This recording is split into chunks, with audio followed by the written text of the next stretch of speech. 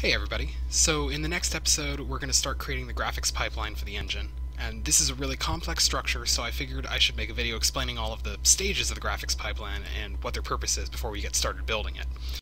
So I'd recommend watching this video fully, since the next few episodes are going to assume that you know the information in it, but if you already know everything about the graphics pipeline and you just want to get right into building it, go ahead, skip the video, go on to the next one. I'd still recommend it, but hey, that's up to you. So, Alexander's tutorial that I've been referencing a lot has a lot of really helpful, clear information about how a graphics pipeline is structured. So I'm going to be using some of his diagrams along with a decent amount of the information from his site to explain it. As always, I'm encouraging you to check out his tutorial. It's got a lot of really good information, and I'm relying on it pretty heavily, so definitely give it a look. So this diagram right here is right off of his website. It shows the layout of the pipeline. He has a description for each step. I'm going to restate what he has here and then also add in a little bit of information I've found scattered across the internet. If you want to see what he's written, feel free to check out his site. I'm going to put a link to this part of the tutorial in the description for the video. So let's get right into it. I've taken the image right here that he's used and I've gone ahead and put that into a paint program so it's a little bit more visible. There we go. Nope, right here. Alright, so the graphics pipeline is a series of stages that the program runs to turn a 3D scene into a 2D representation that gets displayed on your screen. So if you're using a 3D model or just some vertices that you've set up at different positions within the code, then the program would interpret what you've created in terms of vertices into a 2D image and then render that to the pixels of the screen. So right on this image, any of the stages that are in green, those are fixed function stages, and that means that the functions in that stage are predefined. You can't change how they behave. Any of the orange stages are programmable stages. So in that one, you're writing code for these stages, and that determines how the stage behaves. So let's go through these one by one. I'm going to zoom in a little bit so that it's more visible. There we go, that's better. So the input to the graphics pipeline is a frame buffer, and that references an image view from one of the swap chain images that we created before. And the pipeline will take in one frame buffer at a time on every render pass. And the information stored on that buffer is passed into the pipeline, which then heads to the input assembler. So this takes all the vertex data from the frame buffer and then outputs what are called vertex data primitives. It's just the information about that vertex.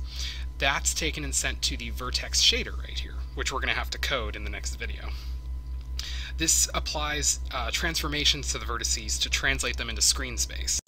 So it decides how they would be placed if those were flattened out into a 2D display. It also processes some of the vertex data that's going to be used later on in the pipeline. Alright, next up we have the Tessellation Shader. This one has to, it'll take patches of vertex data and then subdivide them to give a mesh more detail. We won't be worrying about this for our graphics pipeline. Same is true for the geometry shader. This does something kind of similar to the tessellation shader.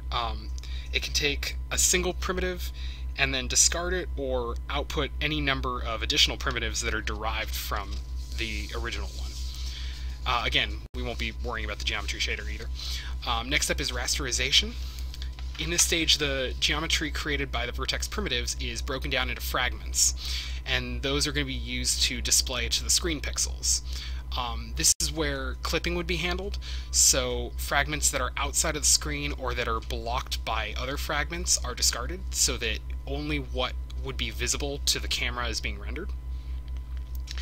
That gets passed into the fragment shader. This takes the fragments from the rasterization stage, the ones that were not discarded, and uses data from the vertex shader to determine which frame buffer the fragment